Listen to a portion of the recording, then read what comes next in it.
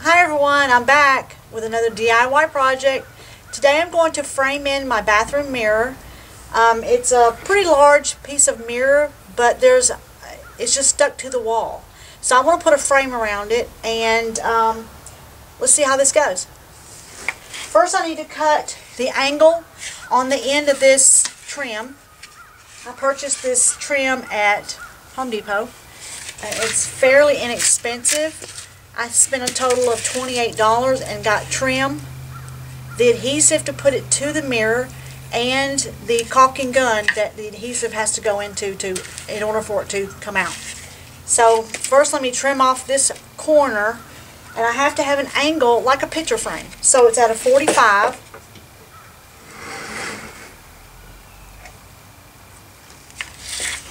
And these are pretty dangerous tools, so please be careful. Wear safety glasses, which my reading glasses or my prescription glasses have safety lenses in them. So please be careful when you do this. Wear your safety glasses, keep your hands out of the way, and just be careful in general.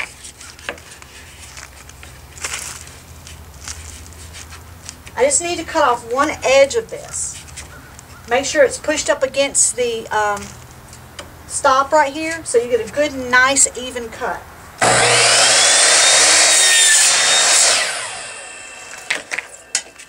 That's my first cut. Now I need it the longest piece. My mirror measures 6 feet and 1/4 inch. So it's 60 inches and 1/4. And then along the sides it measures 3.5 feet. So first I want to make the longest cut, which is the 6 feet and 1/4 inches.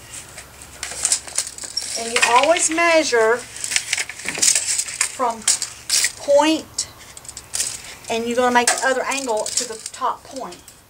Because I'm putting this across the top of the mirror.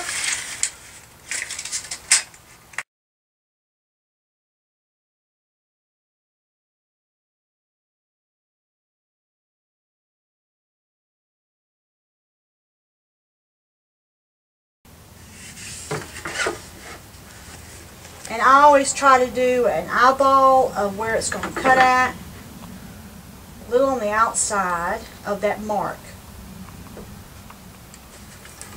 Okay, here goes.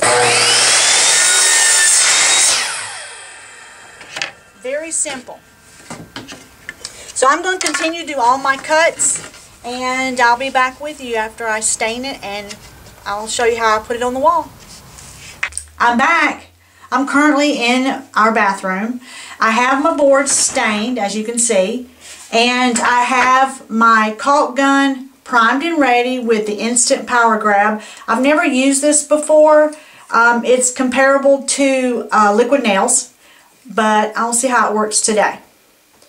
So first I'm going to put the bottom piece on.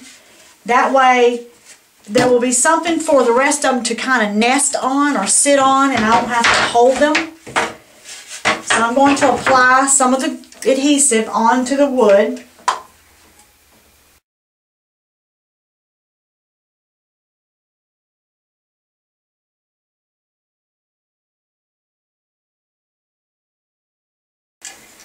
And to keep it from, it will keep squirting out the end. There's a release right here on the back end. Just pop it and it will release the pressure, and the glue will stop coming out the end like that. Okay, set that aside. Hopefully this is enough adhesive. If not, I can always add more. Make sure it's all the way in.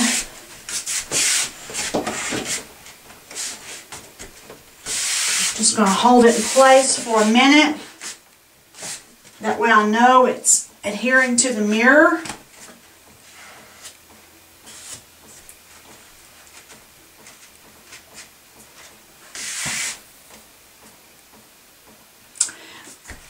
I know this is kind of boring for you to watch, so I will go ahead and finish the rest of the frame, and then I'll be back with you with the finished frame.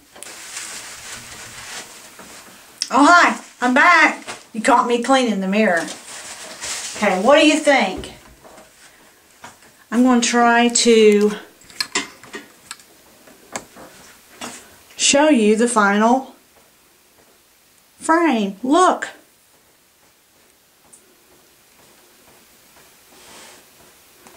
And it was very painless. Well, I hope the hubs likes it because it isn't coming down. And I'll be back and I'll show you some more DIY or maybe something else. Bye.